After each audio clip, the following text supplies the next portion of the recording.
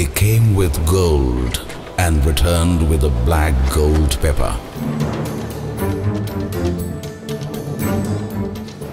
Around 2000 years back,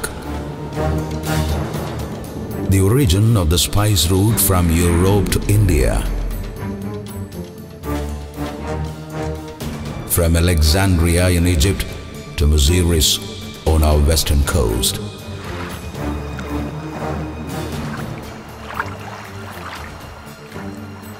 But Muziris port, where Yavana ships anchored, disappeared mysteriously centuries later, and the eternal search continued.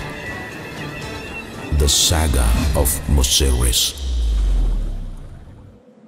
An unusual novel from the renowned author SETHU.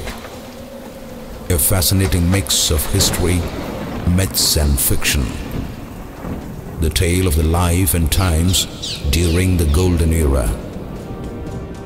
Translated by PREMA JAYAKUMAR from Malayalam and published by Niyogi Books. The Saga of Muziris.